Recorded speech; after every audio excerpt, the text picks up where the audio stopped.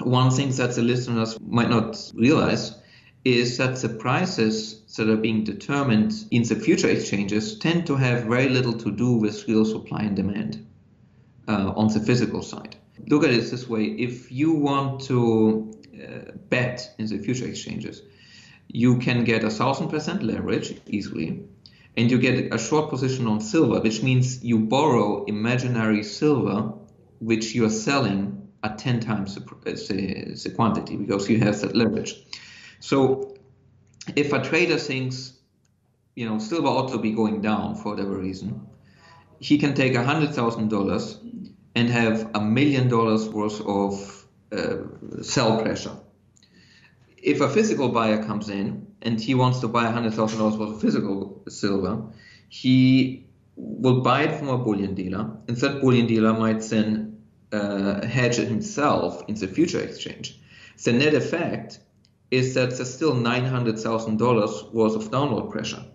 So while the physical supply and demand might have a little bit of an impact, the prices are really determined by the financial people, not by the dealers, not by the physical people.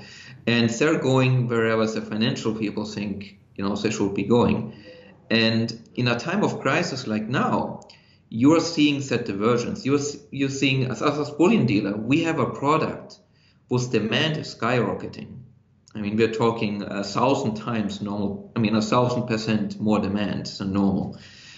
And the price of silver has been falling 30%. It has crashed from $18 to as low as $12. Now it's back to around 14. So it makes no sense from the physical side that this should be happening. And because we have a product which goes up in demand and down in price, the logical consequence is shortages.